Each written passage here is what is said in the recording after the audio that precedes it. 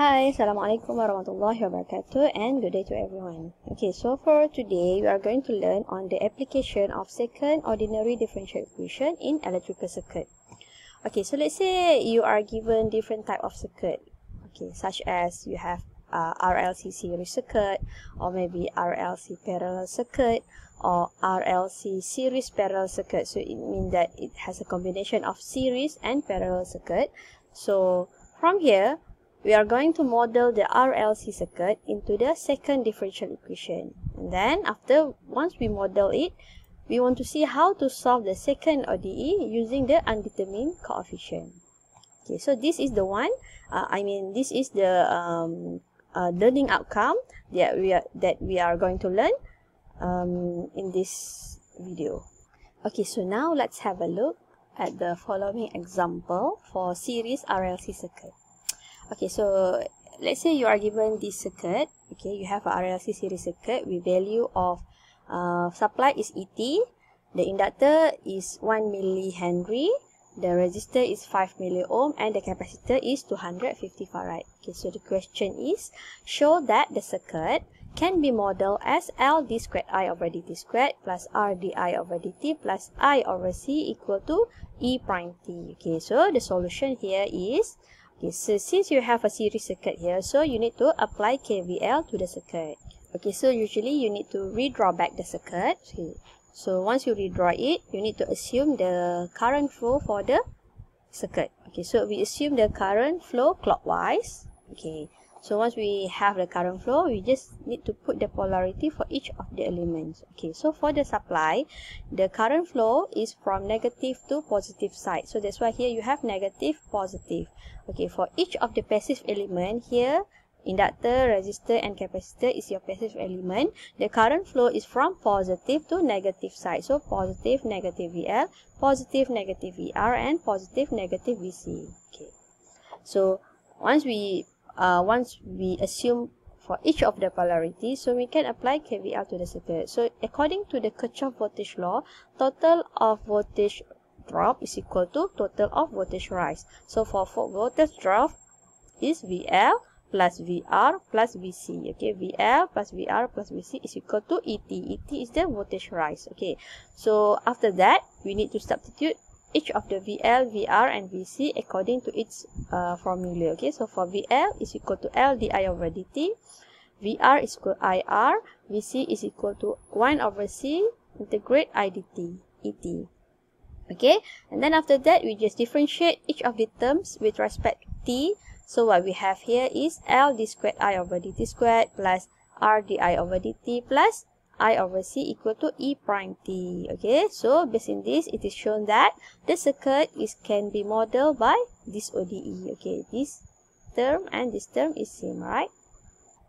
Question B. Given that ET is equal to negative 0.01 exponent negative t, solve the differential equation for the initial conditions when t equal to 0, I is equal to 0, and di over dt is equal to 0.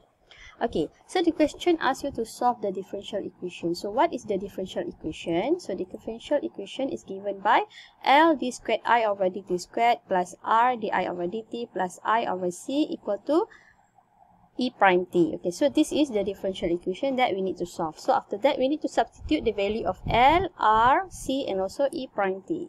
Okay, so as from the question, L is given by 0.01 Henry, R is given by 0.05 ohm and C is given by 250 farad. Okay, so how about the value for E prime t? So as you know from the question, it gives you ET. ET is equal to negative 0.01 exponent negative t. So we differentiate ET, we got E prime t. So E prime t equal to,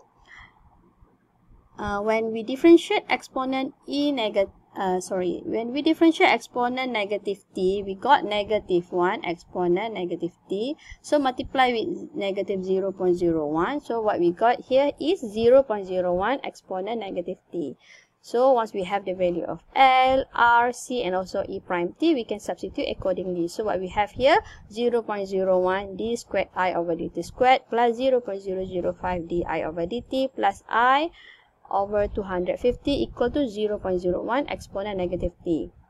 we can simplify this equation by divide each of this term by 0.001. Okay, so here we got d squared I over dt squared plus 5 di over dt plus 4I equal to 10 exponent negative t. Because here when you divide 0.005 with 0.001, you got 5.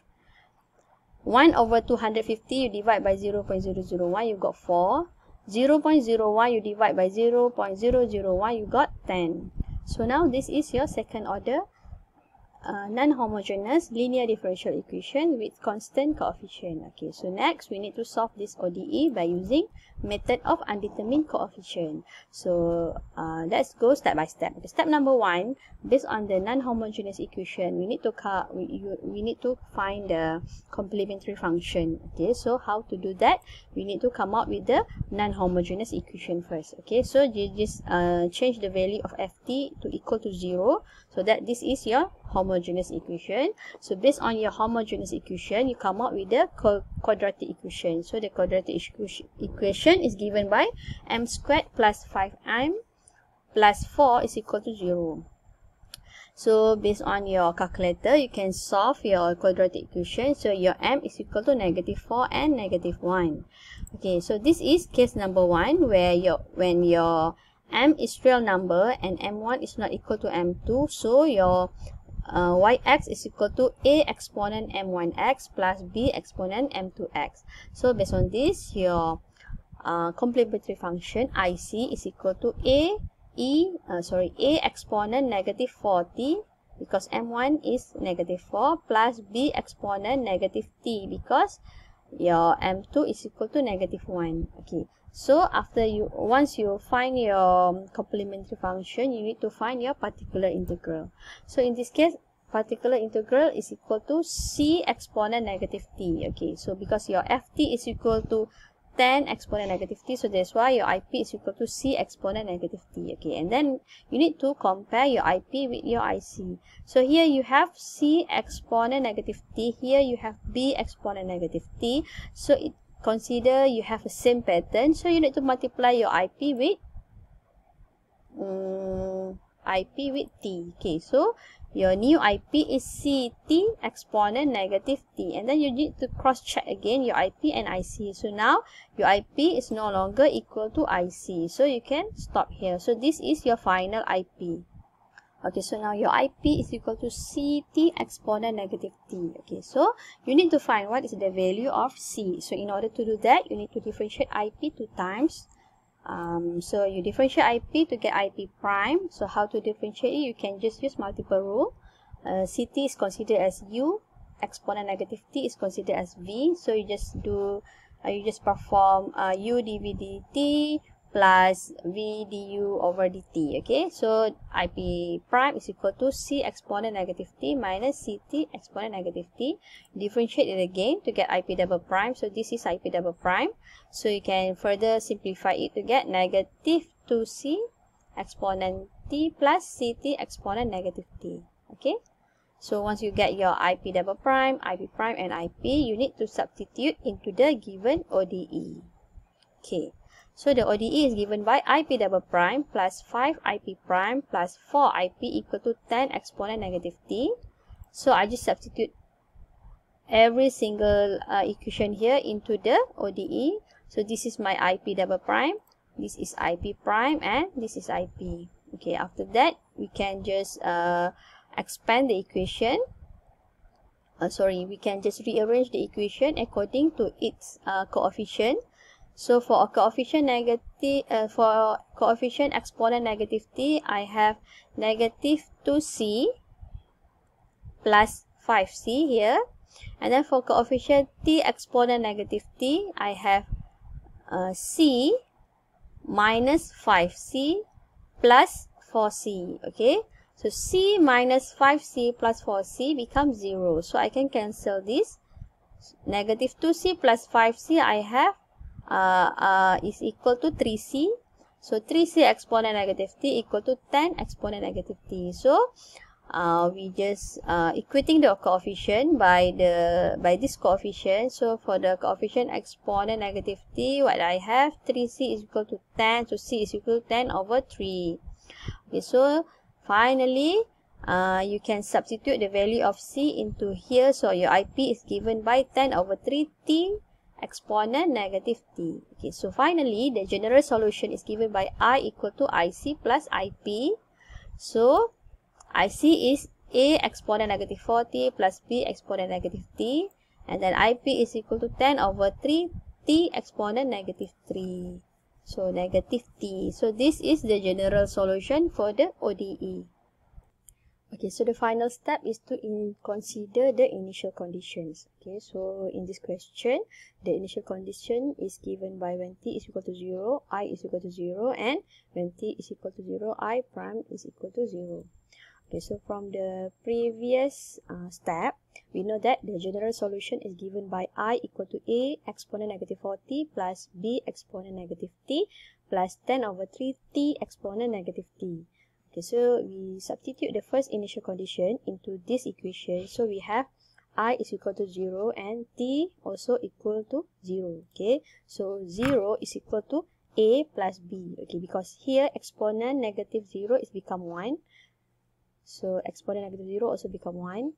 10 over 3 multiplied with 0 is 0. Okay, so we have 0 equal to a plus b. So a is equal to negative b. Okay, so next we need to consider the second initial conditions. Before we do that, we need to differentiate I over t. So we got I prime. So I prime is equal to, when you differentiate a exponent negative 4t, you have negative 4a exponent negative 4t. You differentiate b exponent negative t, you have negative b exponent negative t. And 10 over 3t, you differentiate, you got 10 over 3 exponent negative t.